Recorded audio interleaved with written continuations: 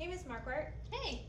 So we're going to be doing a reading lesson today, and we're actually going to be talking about 3 ways to read a book. So Wow. there's 3 ways. That's pretty weird, right? Yeah, You I didn't know that. probably only thought there was one way to read a book, Mhm. the way most people are familiar with, just reading the words. Mhm. But there's actually 3. And those three ways are reading the pictures, reading the words, and retelling the story. So the first way to read a book is reading the pictures. I love reading the pictures. That's great. And you've probably been doing this since you were old enough to open a book, right? Mhm. And your mom probably still does this when she picks up a book. And maybe even your grandma and grandpa, right? You can learn a lot of information just by reading the pictures. See, I have this book called Ocean. It's about the ocean. I love the ocean. And if I open this page, I see a lot of fish.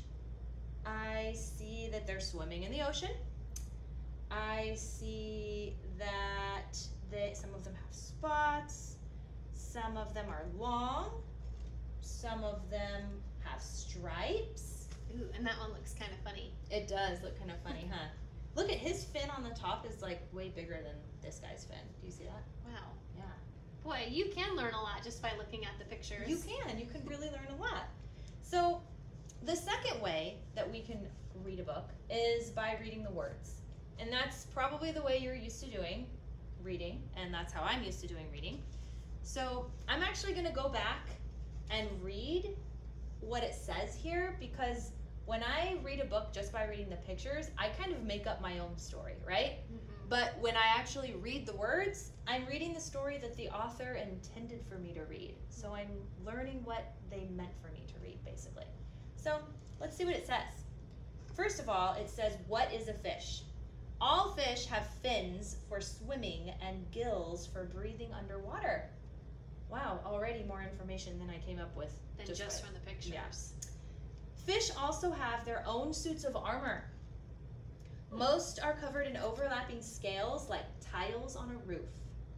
Some just have extra tough skin. They are slimy so that they can glide swiftly through the water. Wow.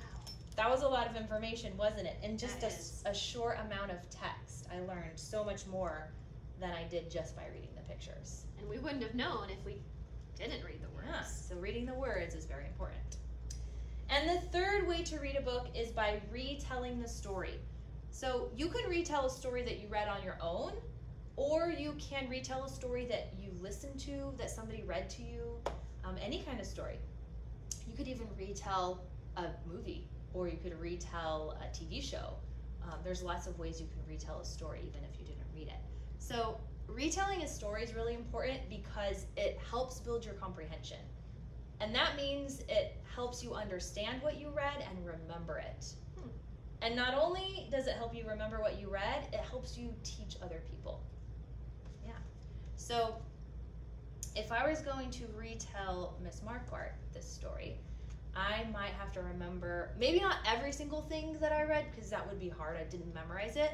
But I'm going to tell you whatever I can remember. Okay. I remember that fish breathe through their gills, that they have scales, and that they have really tough skin. And I remember you saying suits of armor. Oh yeah. That was really cool. Nice. So when we both retell, we even comprehend and remember even more. That was great. So I could probably even retell a story to mom or dad at home. Oh yeah. Or maybe a brother or sister. Yep. My You sure dog? could. You could tell a story to your stuffed animal on your bed. You could retell a story to anything or anyone. Why not? Inanimate object or human, dog, cat. whatever you So, Mrs. Grant, want. Yeah. I brought my own favorite book. Ooh. It's Pete the Cat. Nice. And I was hoping maybe I could share with you how I read the picture. I would love to hear it. Well, I haven't read this book yet, but I already found my favorite picture. And it's a picture of Pete the Cat, and there's a whole bunch of cupcakes on the shelf.